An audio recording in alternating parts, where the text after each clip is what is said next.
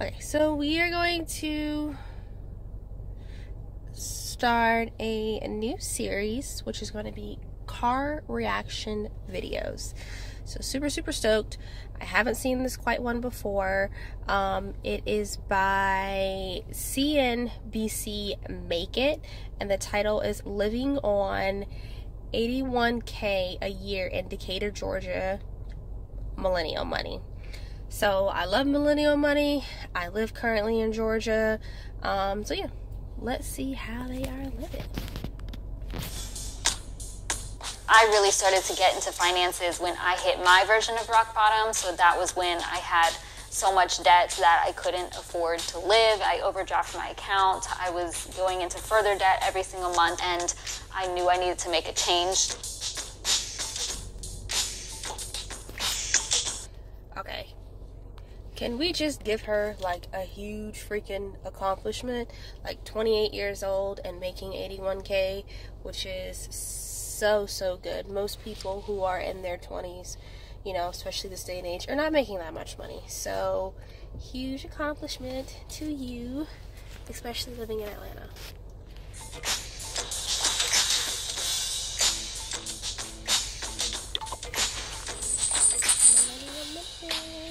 My name is Layla Cartfrush. I'm 28 years old. I make about $81,000 a year, and I live in Decatur, Georgia.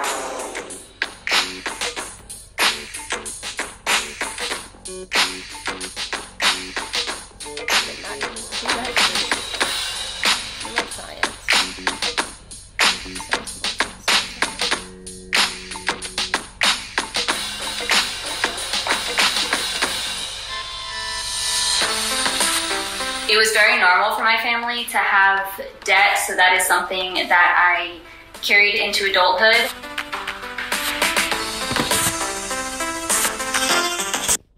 That's not bad for student loans, especially looks like she's paying them off pretty quickly. Right now I have like $60-something thousand in student loans for undergrad, so 49, and she's paying them off at 28 is actually really low for somebody her age. So sucks. I was 18, that's when of course I took out my first student loans, and at the time I was just living with my dad, and he was the one who was helping me out financially. He did have a little bit of money saved up in a CD account for me to go to college, but I would say it was just a few thousand.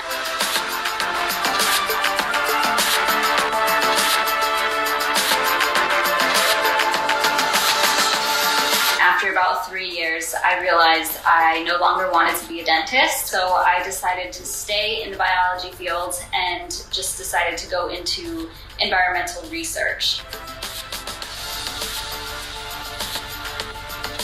Wow, she has that low of a debt with a master's and an undergrad degree? The highest amount of debt that I had was in June 2018, and I reached $82,200. This was made up of my student loans, my car, credit cards, and then money that I owed my sister.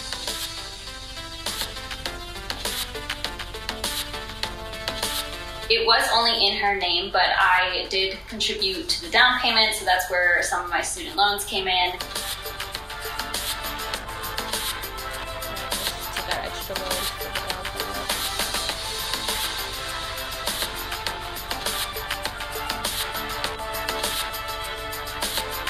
Unfortunately, in 2015, I decided to co-sign a car with somebody I was in a relationship with at the time. That is one thing I will never do it again. I will never have somebody on a bank account. Like, I mean, I'm married now, but when I was single, I always said that I would never in a million years do something like that again. I had an ex who was on a Chase bank account with me, and I wanted to get him canceled off of my bank account, and Chase was like, well, you gotta bring that person in. I'm like, well, I haven't seen this person within 3 years. Like, it's kind of crazy. Like, I'm married now. I'm just trying to get that person off my account so I can switch it from a college account to a regular account. And they're like, oh, well, that person has to be there, so you have to completely close that account and then redo a whole new account. So I'm like, okay, well, you ran my credit the first time, which makes no sense, and now you gotta wait for that person to do it, and I don't really know. You know, we had a joint account for bills and stuff, but he was barely using the account. I don't know. It was really stupid. But lesson learned, never co-sign anything for anyone. And 2, don't go on an account with a significant other or a family member unless you really, really trust that person and you feel like you're going to be with that person for a very, very long time, or if you're married. But also make sure that you have your own separate account from, you know, where you put all your main check and money and stuff in. And things were good for some time, but ultimately this turned into the worst financial mistake I've ever made. I cried a lot. It was just very stressful overall. I did end up taking this person to court. I was garnishing their wages at one point, so I took a loss on that one, but I'm so grateful that that is no longer in my life anymore. So bad for that.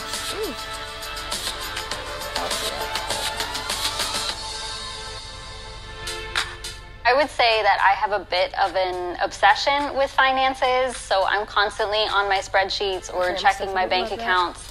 To me, it's not stressful. That's just normal and what I prefer to do, but I could definitely see how other people can perceive that as a problem. I do believe it's important to invest while paying off debts. So the bulk goes to my debt, and then I do put about $300 per month toward my Roth IRA, and then the last area is my 401k.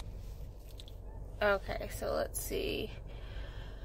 Her rent, utilities, $1,600, which is half the mortgage between her and her sister. $1,000 a month on discretionary spending. Student loans is $1,000. That's pretty high. I have the stupid subtitles one. Turn that off. Okay, there it goes. Okay, so her insurance, $707. That's pretty freaking high. Does that include renters, life, auto, and health? Oh no, so it's not too bad, because I spend, like, me and my family, it's like 5, by myself it's 2. That is pretty high for insurance. Savings, $700 a month. Investments, $610, so basically like savings. Food, $400. $400 is a lot of money per month for one person.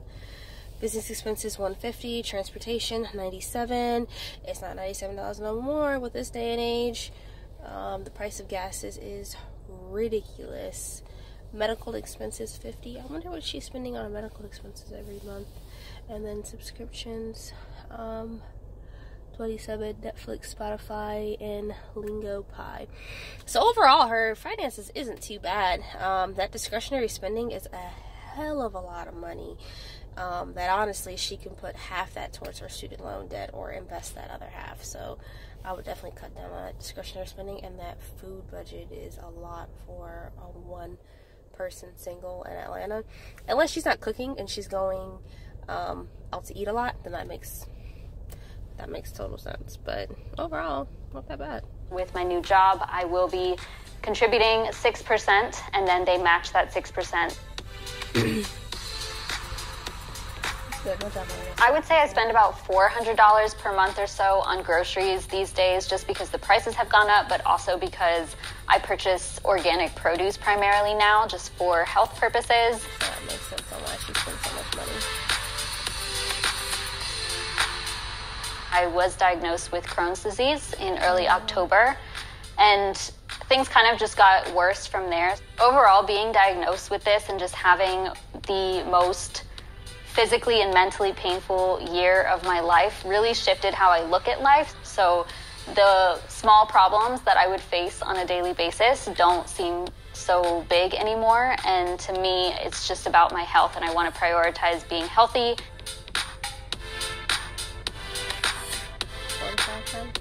I probably was 21, and I started lifting in the gym, and with that, your body really transforms, and I became really interested in just health, fitness overall, but also I liked the mental benefit from it. Hey everyone, so I hope you guys like my new scenery. I love doing my eyebrows. Plug! So this is a NYX Nude Matte Shadow called Betrayal. I graduated with my master's in biology in December 2016, and I actually wanted to become self-employed or an entrepreneur. I wanted to take my blogging full-time, my YouTube channels. I have quite a few side hustles. I do have 2 YouTube channels now, one focused on finances and then one for my just lifestyle. And then I also have 2 blogs based on the same topics.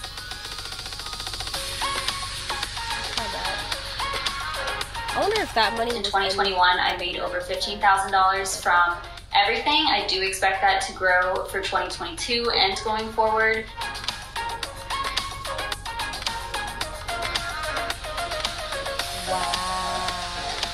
I did do a no spend year in 2020, which helped a lot with my journey, but overall I just got a lot tighter with my budget. So I made sure to keep track of every dollar that went in, every dollar that went out. I don't always stick 100% to my budget. I actually never do. Can we talk about how hard that is to keep track of every single thing that you do? I'm currently have been doing that since February on my tracking sheet. I will have a video posted soon. And that is extremely hard to make sure that you're sticking to your budget and the things that you want, especially, you know, because right now I am pregnant and I'm craving a bunch of foods. So it is super, you know, easy for me to go somewhere and be like, oh, I really want these tacos, or oh, I really want Burger King or something like that.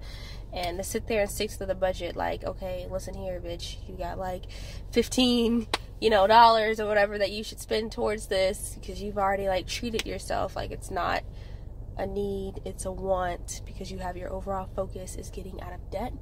So yeah, that's hard to do, right? But it's very important for me to keep somewhat of a structure, so I'm keeping my spending in check, and I definitely know where I want to spend my money, what I want to prioritize in my life to make me happy. By the time I'm 30, I should be debt-free in regards to my student loans and everything else. I would like to purchase some property, whether that's for myself to live in or to flip or to rent. I do want to be financially independent overall, probably by 40 to 45.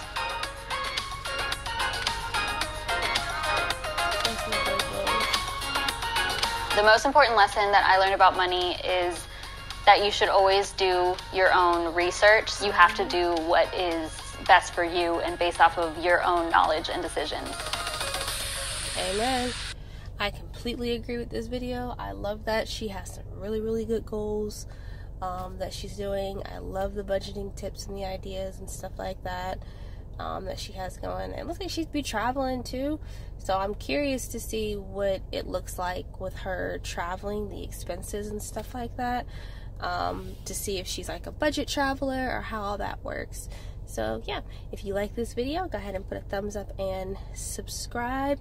I plan on posting a reaction video of some sorts once a week, more towards finance or just everyday life or sexual, whatever pretty much seems to float my boat for that week that I seem pretty interested in. I'm gonna post a video about it because I want to watch it. So if you have any questions or any concerns or comments, put it in the description down below. Don't forget to give this video a thumbs up and subscribe to my channel. Also hit the bell so that way you get notifications whenever I am posting new videos. I plan on being consistent for the rest of the year, posting these videos once a week when it comes to the reaction and all this other stuff. So I got a lot of good stuff going on, and I'm just going right into it for 2022. It's about getting that bag, making that money, and calling that a day. Love you. Bye.